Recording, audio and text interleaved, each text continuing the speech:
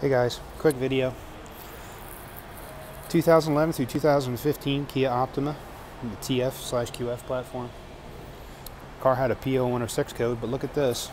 The baro sensor's already been replaced. There's a vacuum line with a one-way valve that goes from the bottom of the intake, see that white diaphragm down in there, to the purge valve. And over time, that diaphragm cracks and splits and causes a vacuum leak.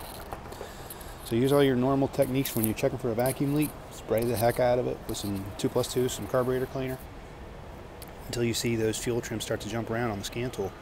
And that'll tell you where your leak is. Now these hoses, I don't know how well you're going to be able to see it, but there's a liner in there. So if you're trying to reuse them, be gentle.